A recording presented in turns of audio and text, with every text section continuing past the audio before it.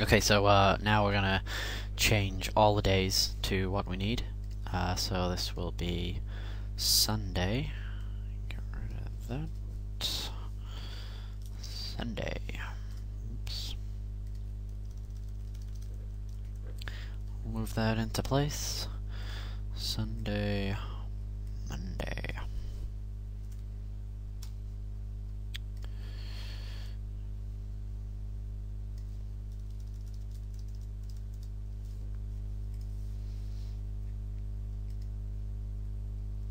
Gonna make this one Tuesday.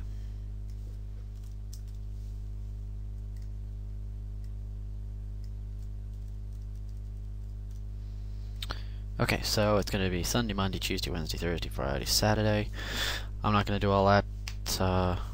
You just fill those in. And then for the next part, you're going to want to look on a real calendar and see when the days start. And I know this month, which is May, starts on a Friday, which is going to be here. I'm going to delete all those. Do that.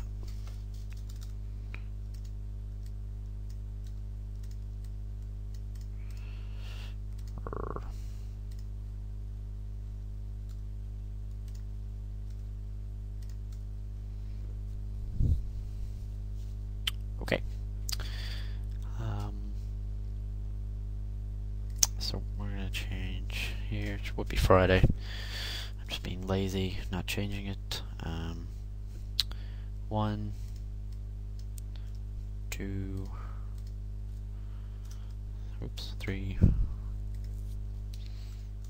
4. So what you're gonna do is put all the days in. Just keep going down and fill it all in.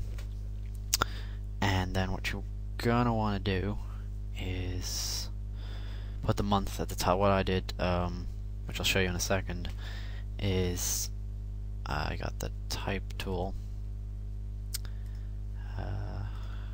made it a bit bigger, probably around 14 now, bigger than that, 21.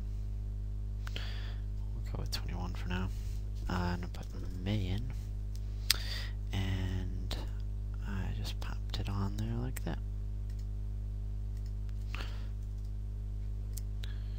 Make that a little bigger. Okay, there we go. So 36. Yeah, nice and big. Okay, so there we go. So you'll have all those numbers filled in on all the days.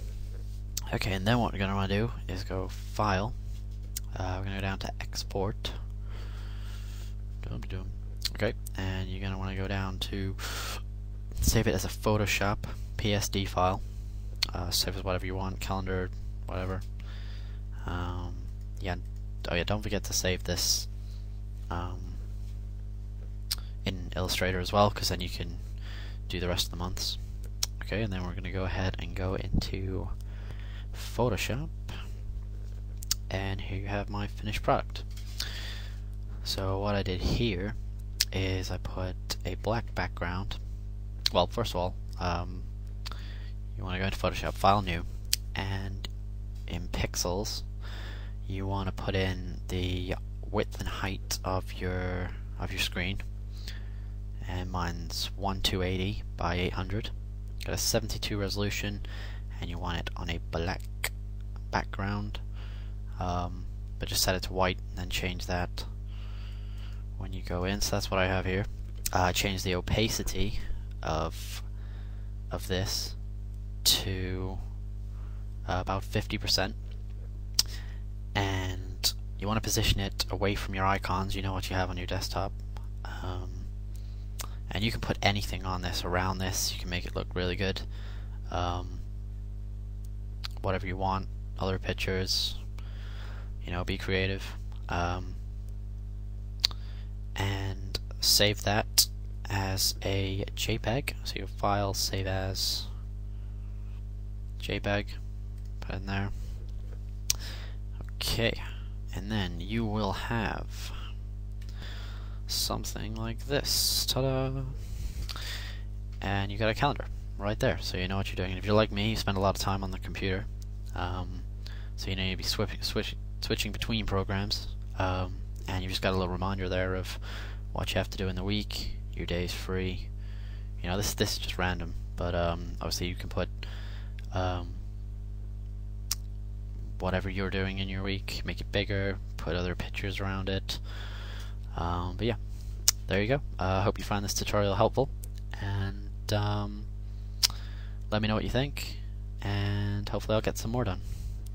Thanks for watching.